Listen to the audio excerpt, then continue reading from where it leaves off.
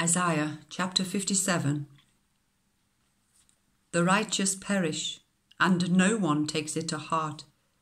The devout are taken away, and no one understands that the righteous are taken away to be spared from evil.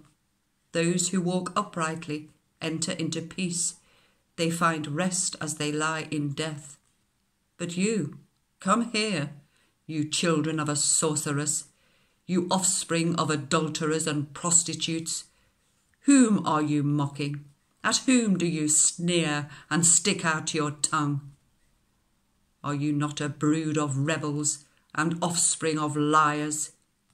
You burn with lust among the oaks and under every spreading tree. You sacrifice your children in the ravines and under the overhanging crags. The idols among the smooth stones of the ravines are your portion. They are your lot.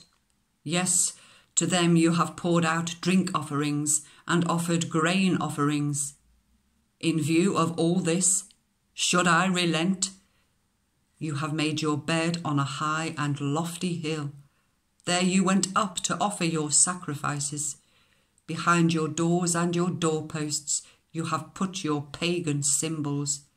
Forsaking me, you uncovered your bed.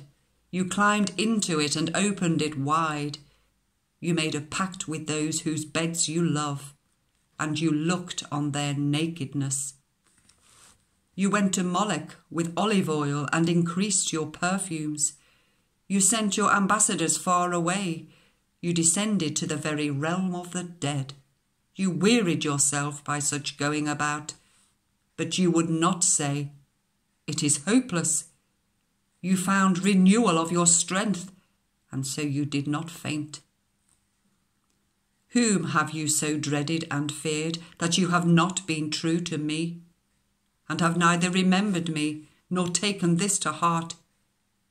Is it not because I have long been silent that you do not fear me? I will expose your righteousness and your works, and they will not benefit you.